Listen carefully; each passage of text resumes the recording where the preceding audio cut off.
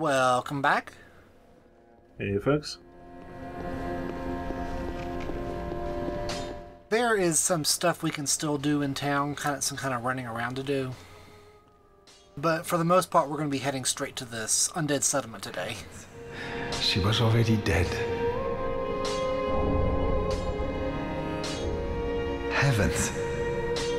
An emotion for the pile. Poor Gree-Rat. There are some good emotes in this series. Some very silly ones on occasion. I really wish that there was a different activation trigger for the debug mode because it's bound to select. Oh. So if I want to use an emote, I have to rapidly press select until I can see the damn menu. That is a little inconvenient. Just a little. The good old carvings. Hello. I'm glad they're available from the start. I think that's about all the damage we can do, so let's level up, I guess.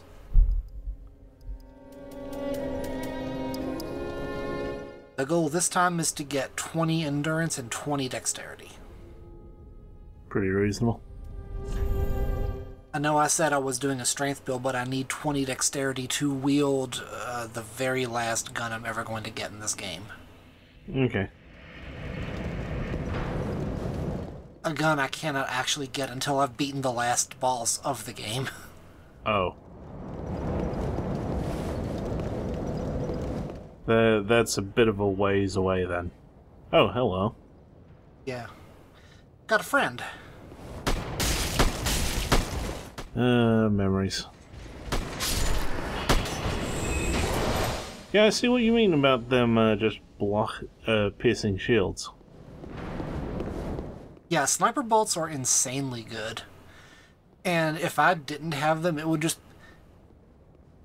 be me spamming my attack at them and they would just deal no damage and it would take forever. Yeah, this sounds like definitely the better option for all involved. And you can see the effects of the Curse of Beckoning, or whatever you want to call it, straight away, because there's a bunch of dogs. We're just going to leave them alone, probably. I recorded this like 6 days ago. I don't remember what I do.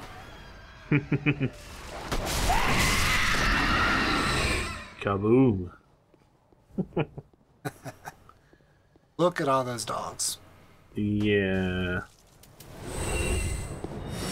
So we're gonna... Oh, hello there.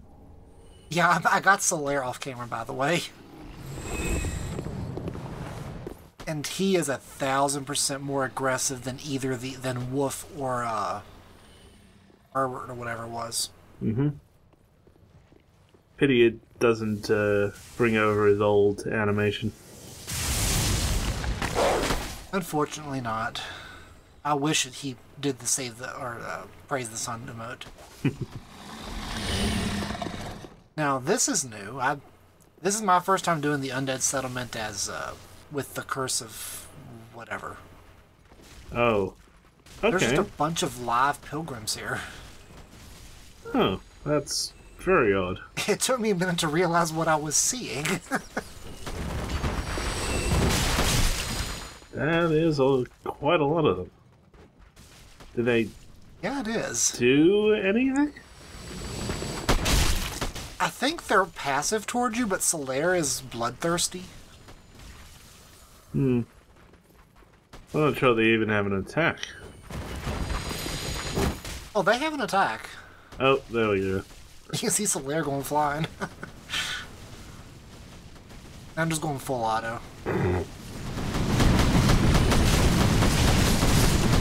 When in doubt, burn it all to the ground. I love explosive ammo. Jesus Christ. That's a slaughter.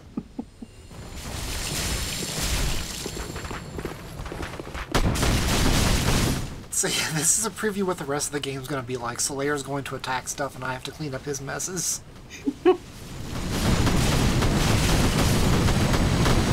That is the problem with AI. I think it's hilarious.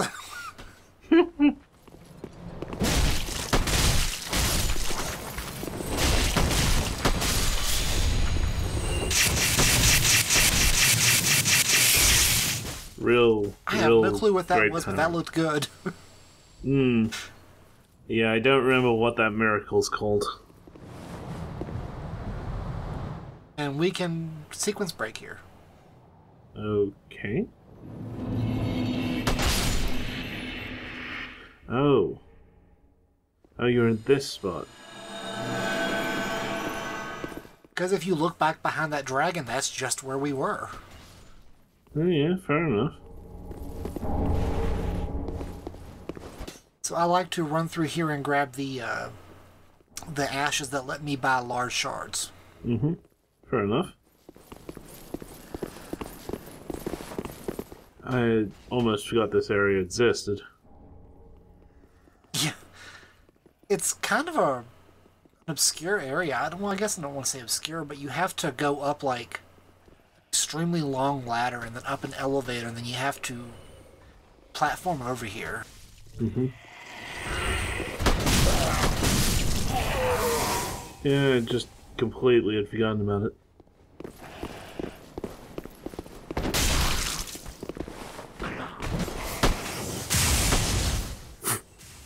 Rip. Did I just knock him through the world? I think that was Solaire, but yeah, he definitely fell through the world. That's awesome.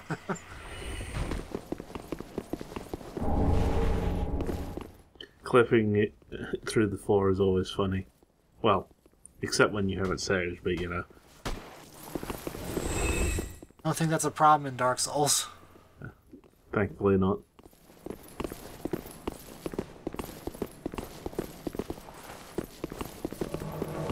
There used to be a mimic over there, but no longer. Who's this fella? There's actually a lot of Mad Phantom MP now. It's weird. Because the base game had like, what, 2 maybe? Yeah, I don't know if even that, because I can only think of the one guy who can show up in like 3 or 4 different spots. Oh, gargoyle shield. Forgotten Lachlan. It was nice to meet him, I guess. The Mad Phantoms are a weird idea. Like, just the whole... When they're NPC invaders, they're just red phantoms by another color, though, unfortunately. Yeah. Yeah, that's the thing, like, the whole concept is like, oh, you're supposed to help the person until you can eventually turn on them and kill them. But, yeah, mostly they're just more red phantoms. Probably be very difficult to program in, to be fair. And nobody will trust you, because they know what you're going to do eventually. Yeah, if you see a message that someone's invaded, it don't matter if you're a player or an NPC, you're not going to trust them. Mm-hmm.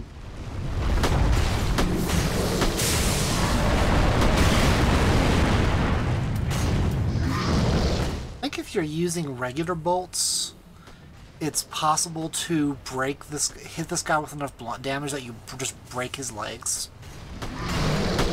Oh, that's right. That is something you can do to these enemies. But the sniper bolt just deals so much piercing damage that it's not going to happen.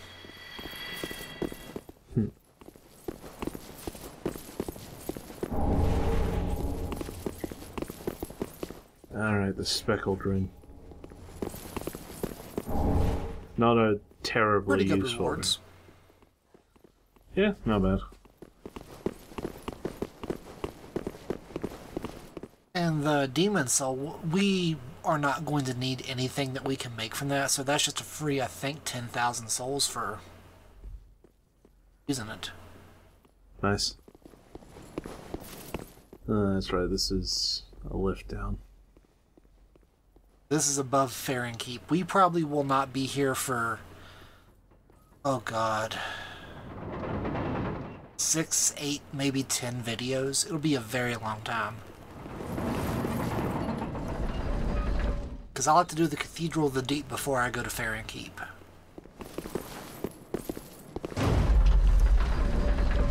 There is a lot to do in some of these areas, depending on how thorough you want to be.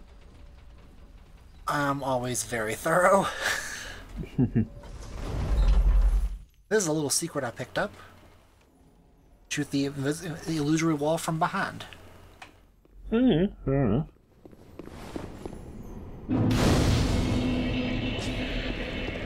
I like this Covenant, but it is, it has an unfortunate little quirk.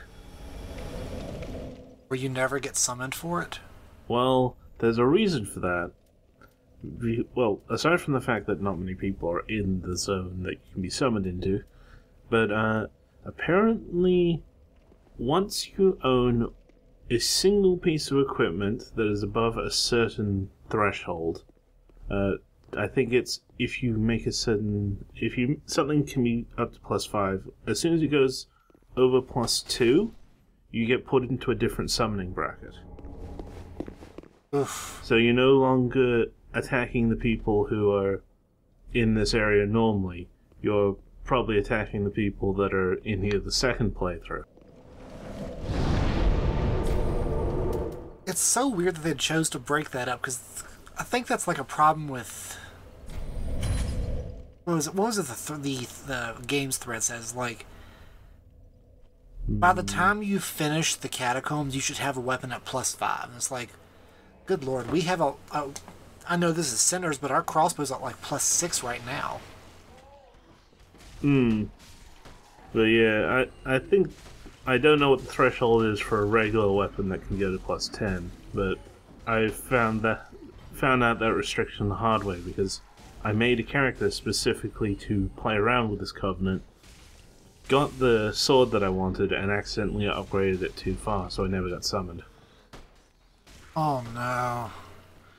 It takes for fucking ever to farm those items too, because it drops from like, in all of Fair and Keep there, I think there's 5 enemies that can drop the upgrade material, and it's an extremely rare drop. Oof. So it's like 12 fucking straight hours of farming just to get the shield and the sword and whatever.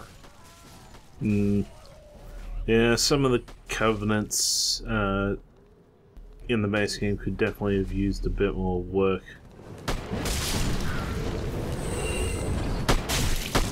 That's not even getting into, what is it, the Aldrich Faithful, or the Dark Moon Knights, or whatever they want to call them?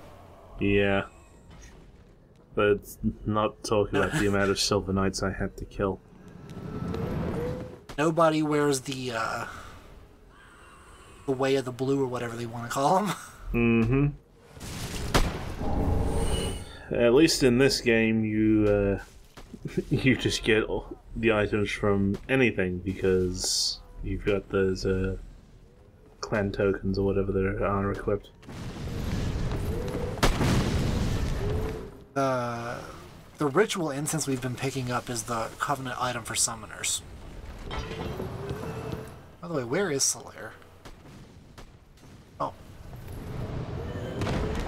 Guess he got bored. Yeah. I cannot get over just how bloodthirsty he is. It's the greatest thing. Just fucking charge it in there. He gives no fucks. Well, he doesn't seem to have his shield anymore, so... I don't think he needs it. Not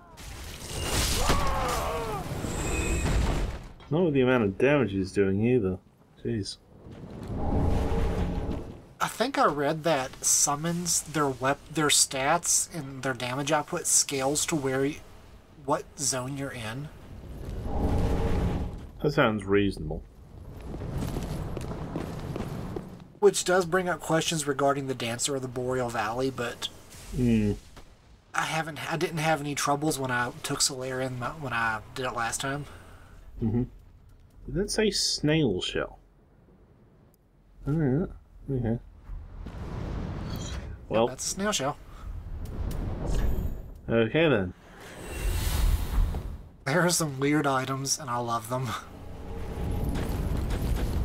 Yeah, it's always better when mods and original creations don't take themselves too seriously. I know players want to look as weird as possible, so they just embrace it. There's, don't get me wrong, there are some good fan games and stuff that are actually quite serious, but more often than not, you know, a little bit of humor helps. What was this say? Give your players the ability to dress up clothes. The first thing they're gonna do is take them off.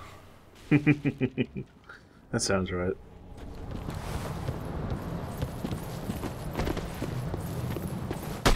Anyway, last time we were in the Undead Settlement, we went to across that bridge back there. Now we're going down this way. Okay. Go Solaire. There I go. I did not intend to fall down that hole. Yeah, I'm sure a lot of people have accidentally fallen down that one because of those two little jumpy shits. It's better than getting ambushed by them from above. I like how that one box is so much lighter than everything around it.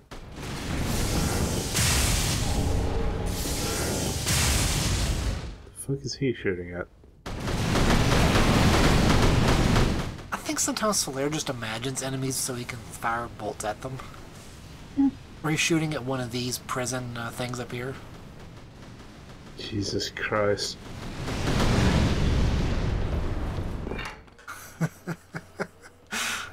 You reminded me of a game that somebody showed off a little while back about you being a spider exterminator. My God. And yes, one of the options is just to fucking douse the room in fire. Take off and nuke the site from orbit.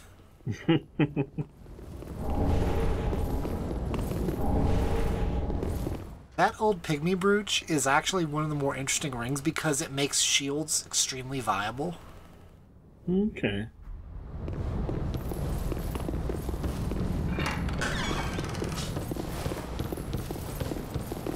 So while we have a shield in our left hand, that's just so I don't punch the air and fall off the cliff again. Fair enough. Because that's happened a bunch of times on recording.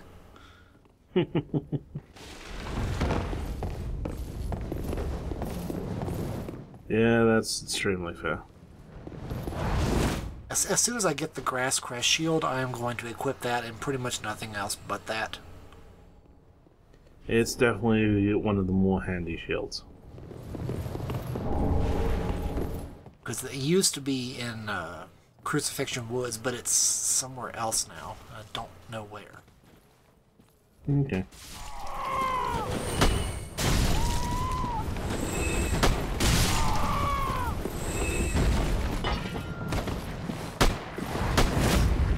Solaire. I forgot exactly how goddamn long the range on that spell is.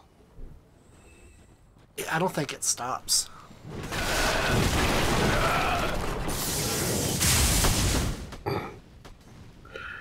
Show that rock.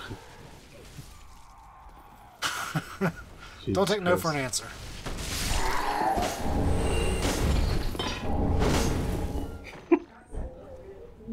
He's entertaining at least. He never stops being entertaining. Just always look over to the side and he's off charging off to like Don Quixote. Never stops tilting at windmills.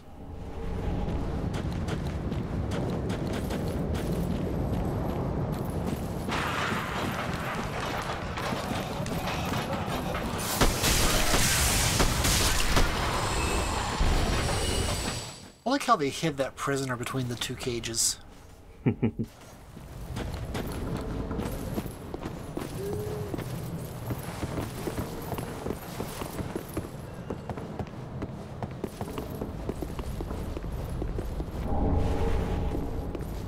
Usually that woman there drops something, but today she didn't. Oh yeah, that sounds vaguely familiar.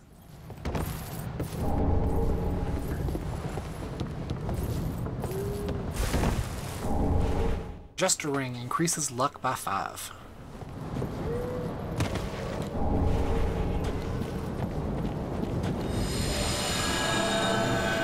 Hudrick, yeah, he's... At least he's still here as normal. I would feel upset if he wasn't. Everybody remembers Hodrick. Yeah, you can use warmth all you like. It's not going to help. He really is surprisingly durable for somebody who turns up here. He loves to spam his damn Estus. And when you can't just pierce his shield, it's actually really infuriating to fight him. Mm-hmm.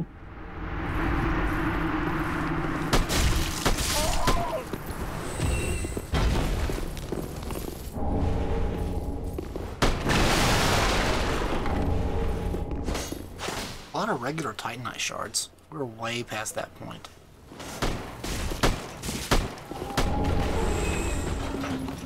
I think most regular builds I've done, I just immediately equipped the Thieves Pact and never looked back.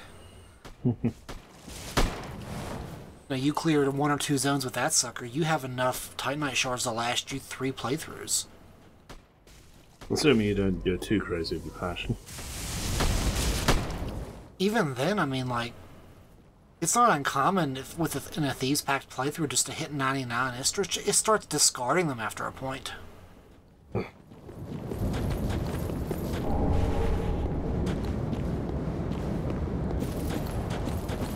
You've got that many Titanite shards, you just don't need any more. It may as well just say, here's an infinite amount. That great machete reminds me of one of my big complaints of the series past 1 and what they did to great weapons. Turn everything into crushing damage? Well, no, it was the way that they aim. Like, so in the first game, you know, you push the button to attack, it swings it forward. In subsequent games, you push the button to attack, it swings it whatever direction your control stick is pointing. Oh, that's right. If you were swinging while strafing around an enemy, and you hadn't fully let go of the control stick, you probably swerved 90 degrees and smacked nothing.